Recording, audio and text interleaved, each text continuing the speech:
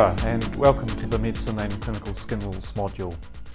The learning intentions of the slideshow are that you have knowledge of the structure of the module, knowledge of the assessment, knowledge of the observed structured clinical examination, OSCE, knowledge of the expectations of the module, and knowledge of who to contact if there are questions. The module structure is 11 weeks. The first week is with the Pacific module and other tutorials, and then 2 5-week sections. Some learning activities span the whole 11 weeks. I'm the overall convener, Mark Weatherall, and our module administrator contact is as on the slide. One of the 5-week attachments is with either Hutt or Kenepuru Hospital, and you'll be assigned to clinical teams at either of those hospitals. You meet there on the first Monday of the module to meet the clinical teams, and there is an expectation you attend on Friday mornings when there are no other activities scheduled. The main assessment for these are 4 case histories according to the pro forma on Moodle. In the clinical specialty 5-week attachment, you'll be doing gastroenterology clinics and procedures, neurology clinics and the stroke service, and endocrinology teaching clinics.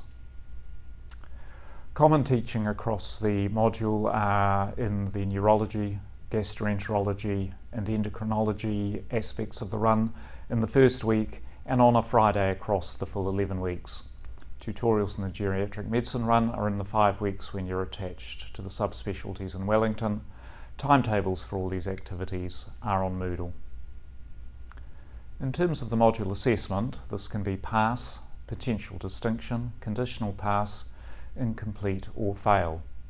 You need to pass each component, and these include MCQs in gastroenterology, endocrinology, geriatric medicine, each of the 4 case histories, and a pass in the OSCE. A potential distinction is an A- grade for equally weighted sum of the 4 components. And conditional pass means that 1 or more of the assessments needs to be passed. Incomplete usually means not completed due to illness or exceptional circumstances. Completion of a component can be by arrangement with the module administrator. The OSCE is on the Friday afternoon of week 11 in the Department of Medicine. There are 3 stations, and these are taking an actor's blood pressure with a manual sphygmomanometer, doing an actor's upper limb reflexes and power, and participating in a gastroenterology history or information with an actor. Potential distinction is rated in this if there's potential distinction in 2 or more stations.